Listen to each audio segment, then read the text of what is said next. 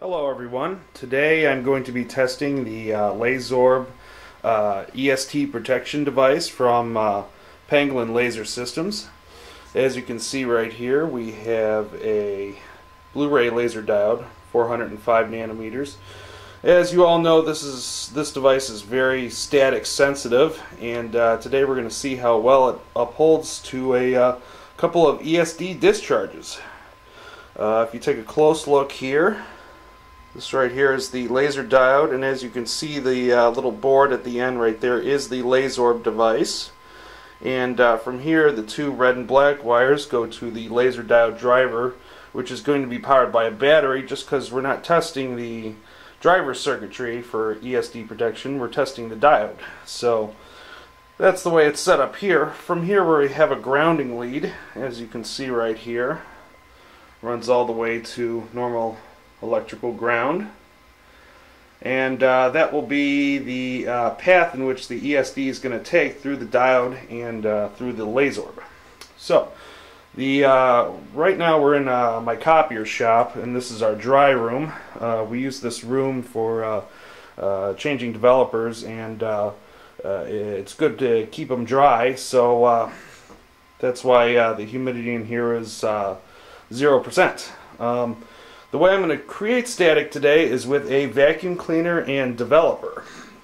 And essentially I'm going to be turning myself into a Van de Graaff generator by vacuuming up developer, and basically the hose then charges me up like the top load of a Van de Graaff, and I will be shocking the diode.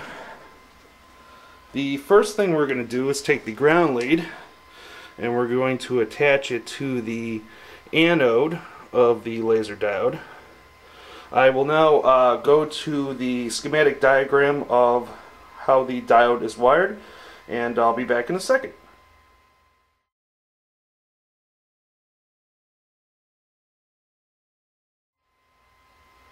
Okay, now we've seen the schematic diagram of how the diode is wired, and I'll go ahead and zap it.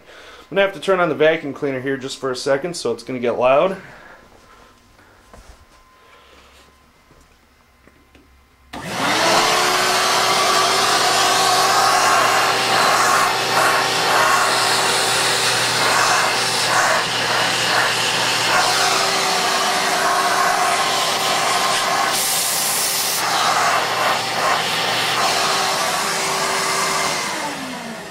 Okay, so now I'm basically charged with static electricity.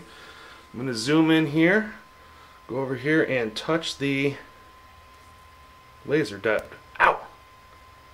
And we zapped it, and you can see that the diode is still working. We're going to go ahead.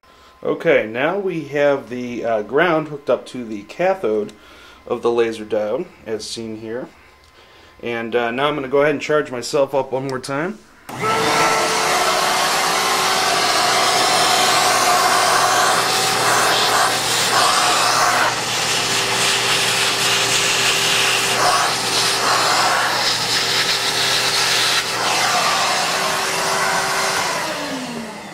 I can feel all my hair standing up now, so we'll probably get a better shock this time.